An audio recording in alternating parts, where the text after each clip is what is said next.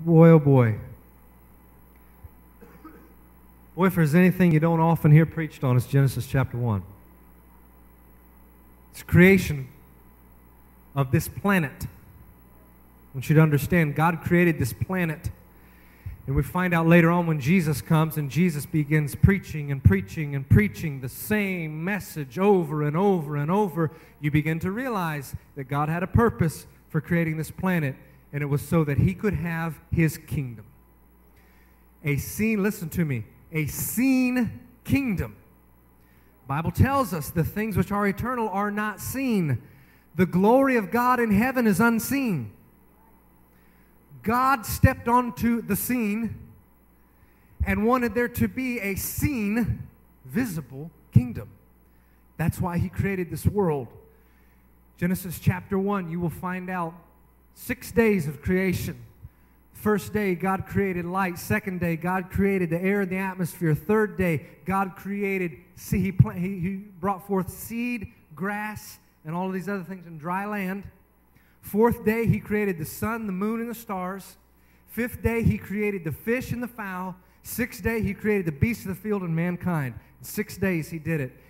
And he was building it all up so that mankind could have a kingdom and have dominion in it. I don't know where all I'm going with this here this morning. Bear with me. And I'm going to give you Bible on everything I'm going to say, okay?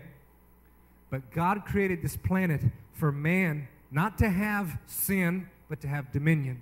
Mankind chose sin, okay? You understand that? Lord, where's my towel? I'm going to need it today. Ready? Genesis chapter 1. In the midst of all of it, how many knows? The Bible tells us that God knew the plan from the beginning of the foundation. Revelation calls Jesus Christ the Lamb slain at the foundation of the world. God knew what he was doing. God saw what he was doing. I have got some wonderful people over here getting me a fan. I'm going to preach right here. God knew what he was doing. And the Bible tells us, if you go to Ecclesiastes, you'll find that God said it this way. Look, the end will be as the beginning. That which has been done is that which shall be done. That which has come to pass is that which shall be. There's nothing new, you know the rest, under the sun. I have read that scripture so many times, and if there's anything that I can realize that God put into place in the beginning, follow me, it would be something that he mentioned in that very verse. There's nothing new under the, I've missed it my whole life. He specifically named something when he talked about that. There's nothing new. He could have said under the clouds, under the stars, there's nothing new on the planet, there's nothing new in mankind, but he said there's nothing new under the, you guys are getting good at this. So I thought, Lord, if you knew what you were doing all the way back then when you hung the sun on this, to light this world, if you knew what you were doing on that day when you created the sun, then I would like to know what you knew on that day. I would like to know. Because if God knew it then, he knew something. When he created the sun, I want to know what God knew. It's a mystery, isn't it? Kind of. Because God took him a while, but he got around to telling us what he knew on the day he created the sun. It might sound funny here this morning. I'm not trying to get goofy. This is not an astronomy class, and this is not astrology. This is not hieroglyphics, Mayan calendar, nothing like that. Look, I ain't doing that, and I'm not going to debate any of those things with you. Forget it. This is the Word of God. How many can agree with me here today that if it's in here, ain't nothing we can do about it? I'm not going to, if it's in here, there is no arguing. Now, I can argue doctrine with you all day. I can argue denominational differences. We can do that all day till we're blue in the face. But you're wasting your breath if you want to argue this. Can't do it. If it's in here, don't matter what you think. Don't matter what I think, okay? I said, Lord, I want to know what you knew on the day you created the sun. Number one, it might, for some people, surprise you to know that the sun was not created on the first day. He said, let there be light, not a sun. Jesus came to Pharisees and said, I am the light of the world. And they thought he was crazy. You know why? Because when Jesus said that, there are two different words for light in the Greek language. One of them is light, meaning knowledge, okay? Another is light that is literal light, daylight. When Jesus said, I am the light of the world, he was saying, I'm the daylight. I am the daylight. That's why they looked at him so funny. You've got to be crazy if you think you're the daylight. But do you know why he could say that? Because the sun wasn't created till the fourth day. Jesus lit the planet for 4 days. He can literally say, I'm the daylight. Day number 4 of creation, Genesis chapter number 1. Here's what he said. Here's what he knew when he made the sun. You guys ready for this? It's going to be a little treat here for you this morning. And I'm watching the clock. I know what time I started. I know what I'm going to do. 4th day. Whew. Let's just go to verse 14. God said, let there be lights in the firmament of the heaven to divide the day from the night. Let them be for signs and seasons and for days and for years. We're going to go on, but I'm going to read that to you one more time. You ready? God said, let there be lights, plural, in the firmament, that's in the sky, the firmament of the heaven, to divide the day from the night. And let them be, say this with me, for signs, for seasons, and for years. Let's read on. Verse 15. Let them be for lights in the firmament of the heaven to give light on the earth. Boy, let me tell you something. When Jesus made the sun, he got through a list of 4 things that he created it for before he ever got to the next verse and said, oh, and by the way, it's also here to light the planet. The sun, the sunshine, I've created it for a purpose. And I'll tell you, I'll give you a list of 4 things I created it for. Oh, and by the way, yes, I did create it so that you can see your friend sitting next to you. Yes, I did do that. Do you see what he's doing here? The purpose of light being in this world from the sun is a secondary thing. If you'll get with me, you'll like this here this morning, I promise, okay? Because I'll tell you, this earth had no need for a gaseous ball of helium in a fusion reaction 93 million miles away. The earth had no need for that. It did not need that gaseous ball we call the sun to light this planet. Jesus proved that for 4 days. Look, I don't need no sun. I can light the planet. Go to Revelation. It'll say, when New Jerusalem's on this earth, guess what he said? And there's no need for the sun, because Jesus Christ does what he did in the beginning. He lights the planet again. So God makes a sun in the skies. And oh, by the way, it's there to give you daylight. But I'm a little bit more interested. Matt, take me back to verse 14. I'm a little bit more interested because I can't help but notice that when he said, that which has been done is that which shall be done, that which has been said, that which has been spoken is that which shall come to pass. There's nothing new under the sun. Ooh, it strikes out to me. I don't know about you. I'm just that kind of guy. But I say, Lord, if you knew when you made the sun that there was nothing new, you knew it back then, you know it now, I want to know what you knew when you made the sun. And then I can't help but notice that when you said, I'm going to make the sun in the heaven, I'm going to put lights in the heaven, I'm putting them there for the purpose. And the first purpose I'm going to tell you about is signs. You guys like, would you guys like to hear more on this? I can shift gears and go on something else. I promise. I got some other stuff in here. The thing that I find extremely interesting is the word sign. See, this is English. This is New King James. If you got King James, it says the same thing. Signs, seasons, okay? Translated into English from original language. Original language was not English. Original language here was Hebrew. Okay? Semitic Hebrew. That was older than you can imagine.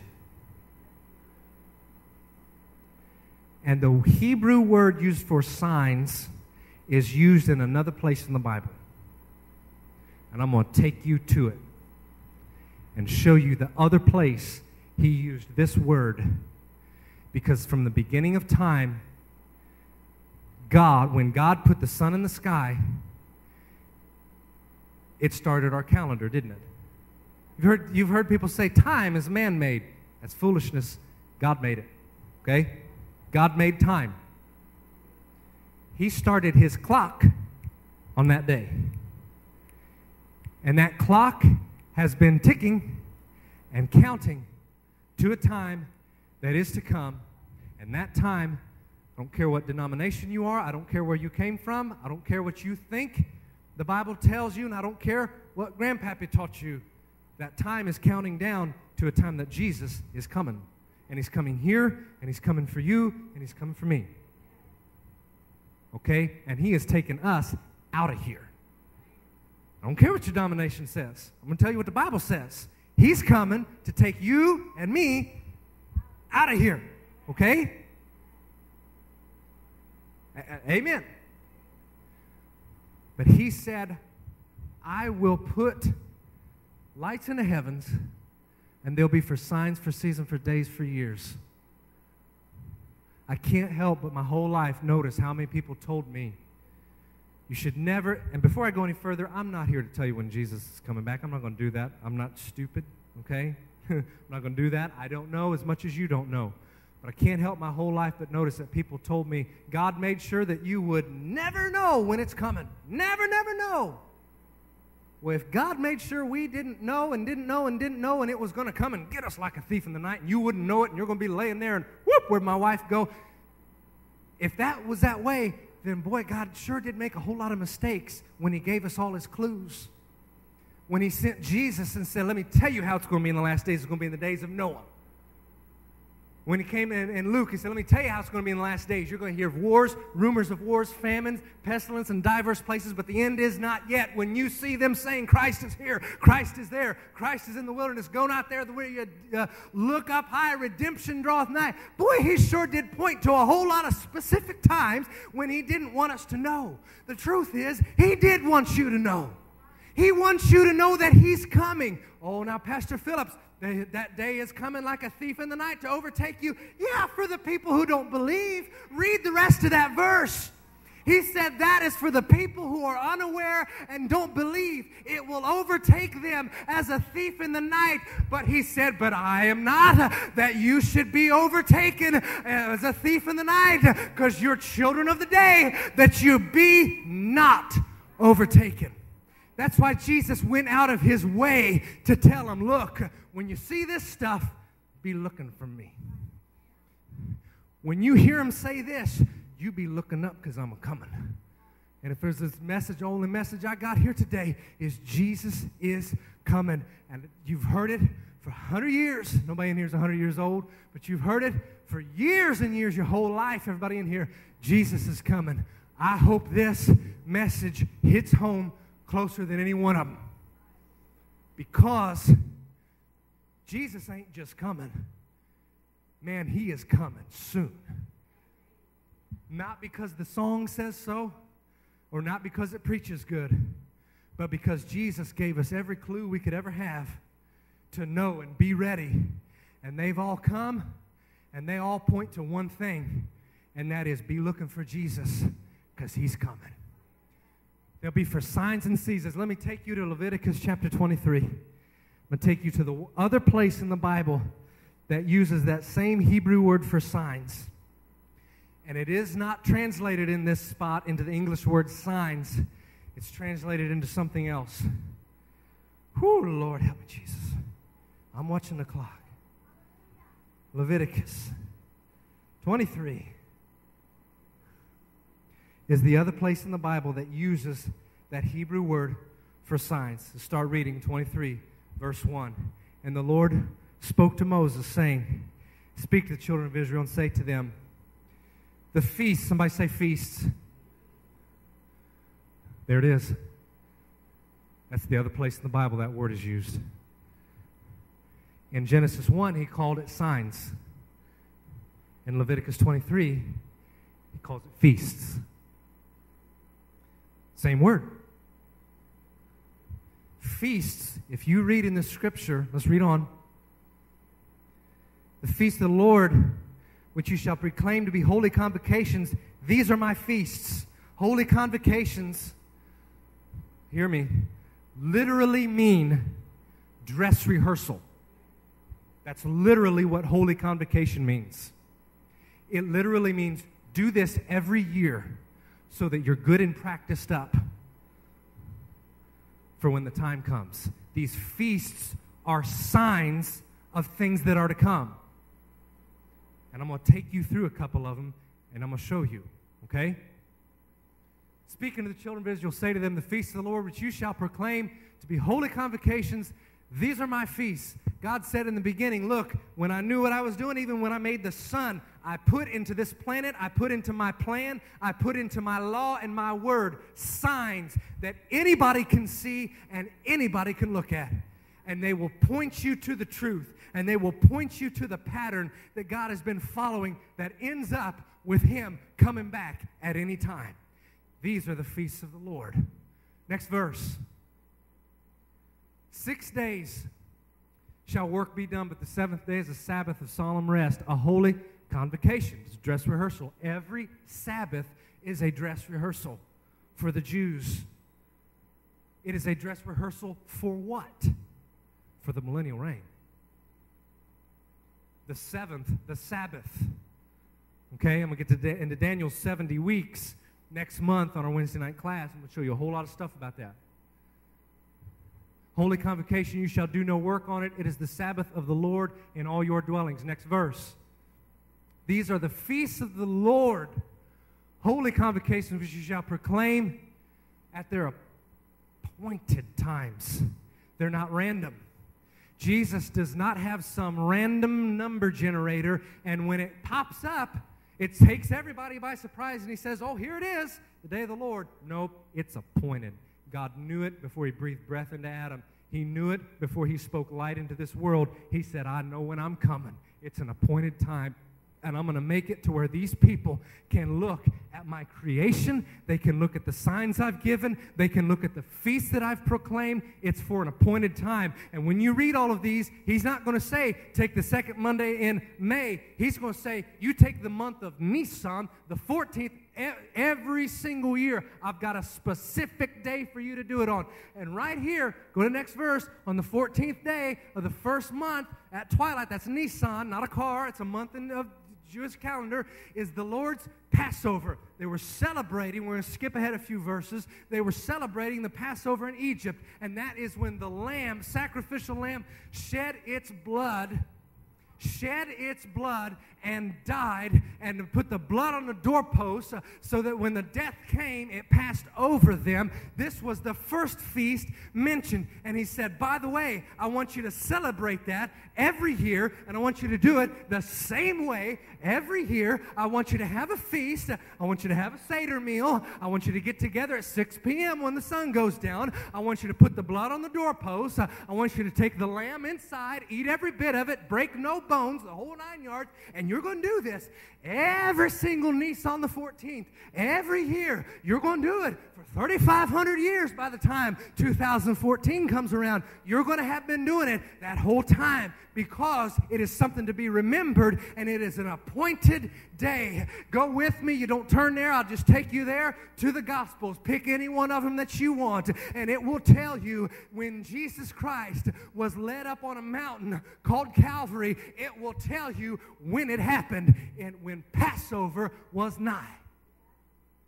God appointed a day, 1,500 years before Jesus came. He appointed a day and said, this is the dress rehearsal for the Passover feast. And what's going to happen on that day? Every year they're going to practice it. And they did it again on Nisan the 14th, the day Jesus Christ died. Oh, now that's poetic. That works out real well. You ain't seen nothing yet. 14th day of the month of twilight is the Lord's Passover. Next verse. On the 15th day of the same month is the Feast of Unleavened Bread of the Lord. 7 days you must eat unleavened bread. Unleavened bread was commemorating how they were not able to leave Egypt and bring everything with them. They had to leave the day after the Passover, and they had to leave their yeast at home, or in Egypt, couldn't take it with them. So they spent a long time in the wilderness without it. That's why they had to eat unleavened bread. That's why we have unleavened bread at the feast when we commemorate the Lord's Supper. Leaven or yeast in the Bible is always commemorative of sin.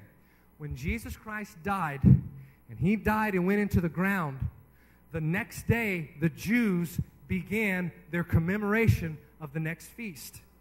And that was a feast of unleavened bread, which commemorated sin is now out of my house. Okay, it just hits me. That's fine. I'll pray. Come on now. Jesus died on the day that the Lamb shed its blood to save them from death. And then the next day is the feast that celebrates that sin is out of my house. And God ordained it 1,500 years prior. There's 2 feasts that God has already come through and fulfilled. Are you following me here today? Go to the next one. Oh. 13, Lord spake to Moses, saying, take outside the camp him who has cursed. Let all who heard him lay their hands on his head. Let all the congregation stone him. This is talking about literally the old man is dead. You understand that? This was commemorating the fact that the one who once was alive, talking about your old sinful man, is gone. This is what they commemorated the day after Jesus died. Oh, Lord, help me, Jesus. Verse 10. Speaking to the children of Israel and saying to them, when you come into the land which I give you, reap its harvest, then you shall bring a sheaf of the first fruits of your harvest to the priest. This is the next feast, the next day. Okay? Day 1 is Passover. That's the day Jesus was crucified. Day 2, unleavened bread. They celebrate that sin is now out of their house. Day 3, they celebrate what comes. You're going to love this. They celebrate the coming out of the ground of the grain. Because they just harvested the barley. Wheat has been growing all winter. And when they get the barley out of the way, on that 3rd day, the ground breaks open. The ground breaks open, and wheat starts coming out. You know, Jesus called you the wheat. He's going to separate the wheat from the tares. You are the wheat because you are with Christ, and Christ was that first bud of wheat that came and busted out of the ground on that 3rd day, on that feast of first fruits. Hallelujah, hallelujah, hallelujah. Feasts. Oh, we ain't there yet. Don't worry. Feasts. I will make signs so that you'll know. And later on, I'm going to call them feasts. And you're going to do it every year. And here's what God said. I knew from the beginning of time. So here's what you better believe. I ain't going to miss a date. Jesus Christ proclaimed God proclaimed 7 feasts. Take me back to verse 1, Matt. Before anybody starts saying, look, I don't know about these Jewish feasts. I don't know about these feasts of the Jews. Careful. You've just misquoted something. They're not the Jews' feasts. They're not my feasts. They're not your feasts. Matt, verse 2. Speaking to the children of Israel, saying to them, the feasts of the... They're not mine. They're not yours. They're his. They're not Jewish feasts. They're not feasts of Israel. They're not feasts of the Hebrews. They are the Lord's feasts. Okay? He didn't mean this just for his select group of people at one time in an Old Testament era. He said, these are my feasts. You better observe it. Jesus came on the Passover night, took out the Passover bread, went ahead and skipped a day and pulled out unleavened bread and broke it and said, let me show you what you're going to see tomorrow. You're going to see the body broken. You're going to see the blood shed. And this do as often as you eat and drink it in remembrance of me. In other words, don't you quit now. Because God's feasts were not meant to come to a certain point and end, because they didn't. And I'm about to prove it to you. The next feast is the fourth one. I'm going to take you there. Are you ready? Whew. Verse 15. This is from first fruits.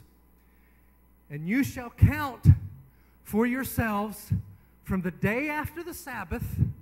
Okay, the day after the Sabbath is the Feast of Unleavened Bread. Okay?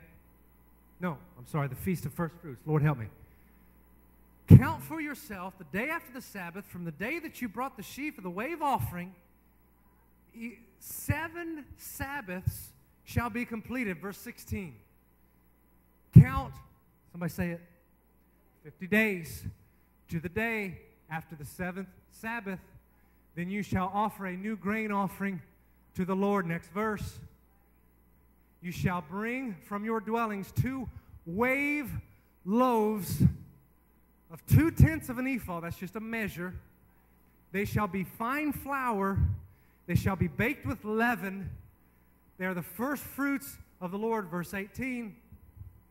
And you shall offer with the bread 7 lambs of the first year without blemish, 1 young bull, 2 rams. They shall be as a burnt offering to the Lord with their grain offering and their drink offering and their offering made by fire for a sweet aroma to the Lord. Verse 19. Then you shall sacrifice a kid. Boy, this is a busy day. Then you shall sacrifice a kid of the goats as a sin offering and 2 male lambs the first year as a sacrifice, a peace offering. This is an important one. Do you guys notice that? Verse 20. The priest shall wave them with the bread of the first fruits, a wave offering before the Lord with the 2 lambs. They shall be holy to the Lord for the priest. Verse 21.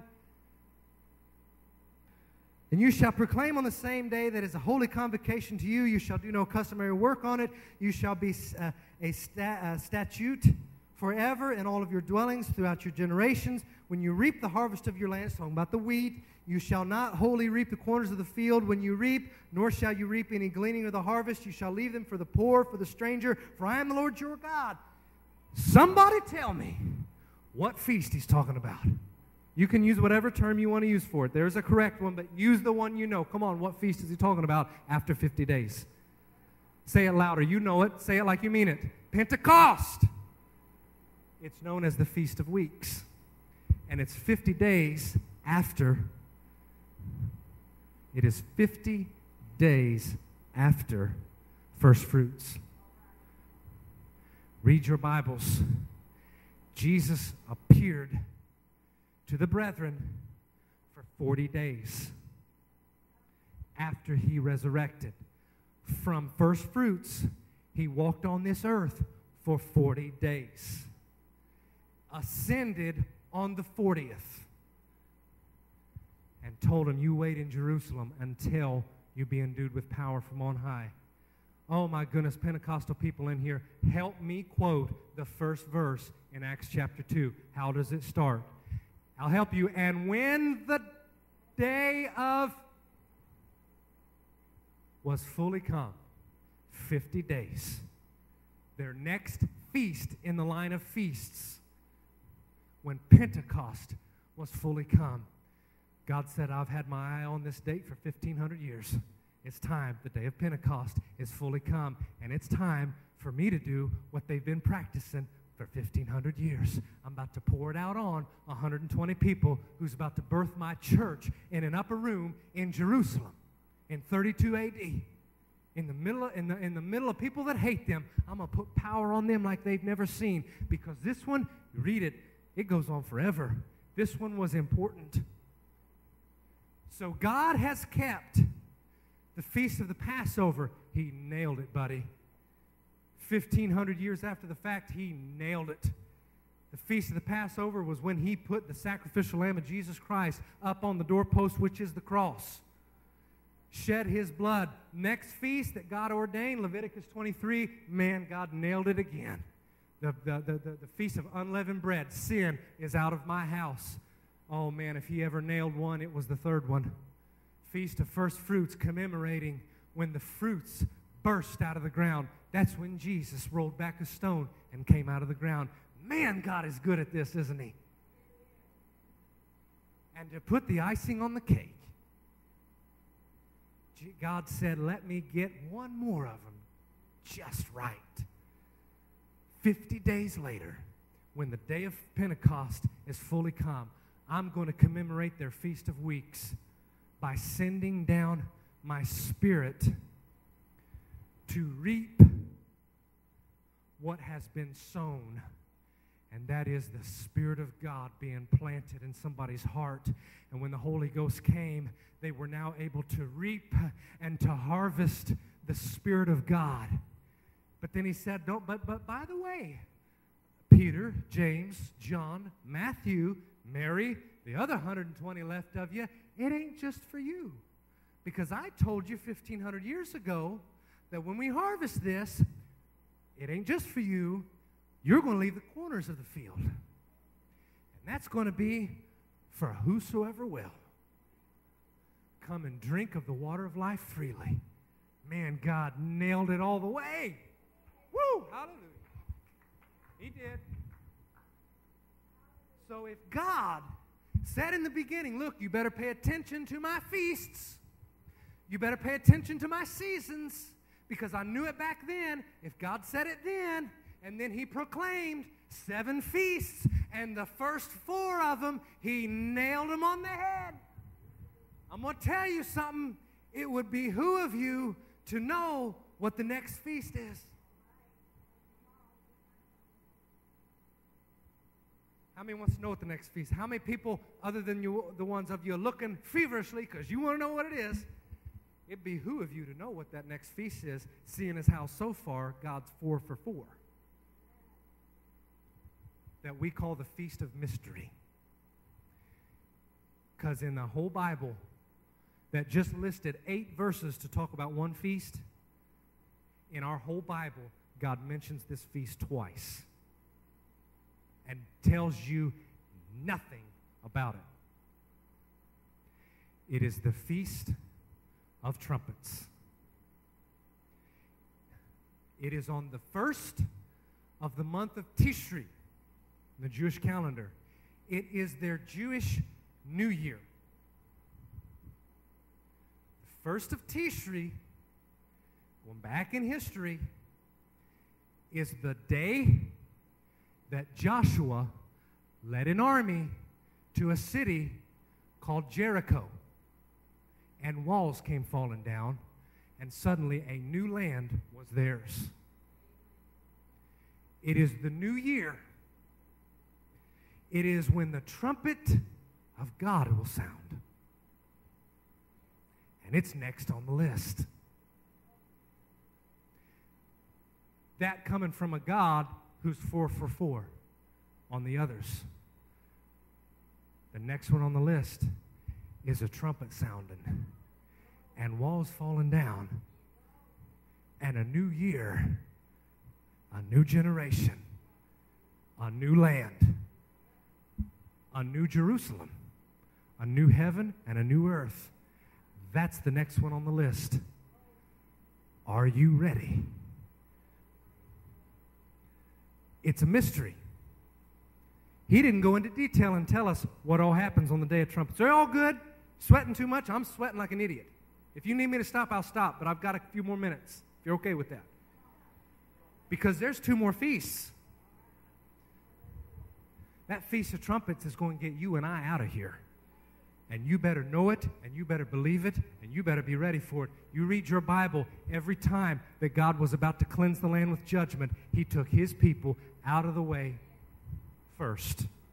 Noah, build an ark, because I'm going to bring judgment to cleanse the land, to make it once again what I need it to be for my kingdom. So Noah, get yourself on that boat so I can get you out of the way.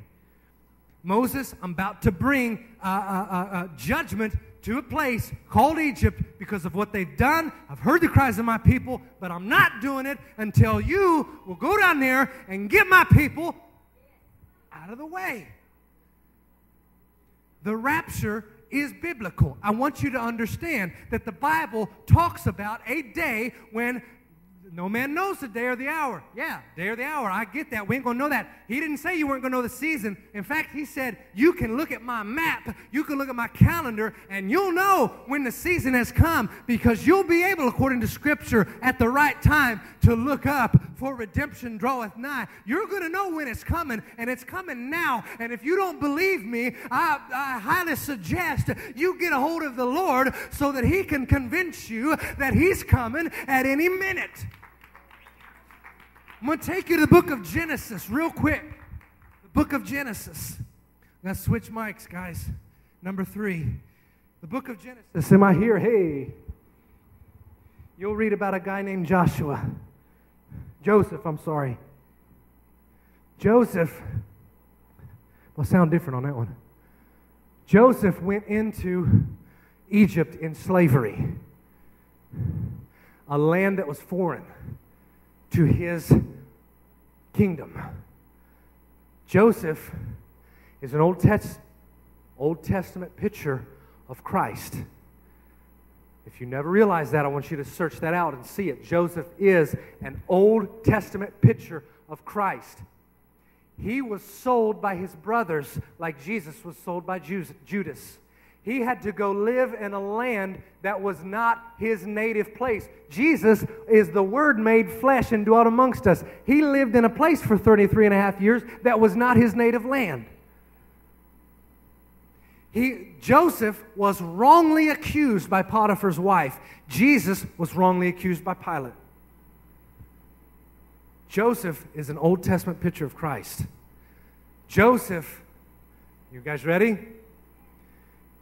Joseph let his brothers come to him in his land 3 times.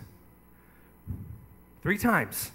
He let his brothers, the 11 of them, come to him in his land, which at that time was Egypt. You ready for this? Jesus has let his brethren, the Jews, return to their land 3 times. 1 time with Moses, 2nd time after Babylonian captivity, 3rd time in 1948. And it happened in your and my generation. Jesus said in Matthew chapter 4, when you see these things, this generation shall not pass until all things be fulfilled. I'm telling you, he's coming, and he's coming, and he's coming. He let his brethren come into his country 3 times. Let me tell you what he did on the 3rd time. The 3rd time was different. The 3rd time was permanent. The 3rd time was not like the other 2. Because the 3rd time, Joseph let his brothers come into the room with him.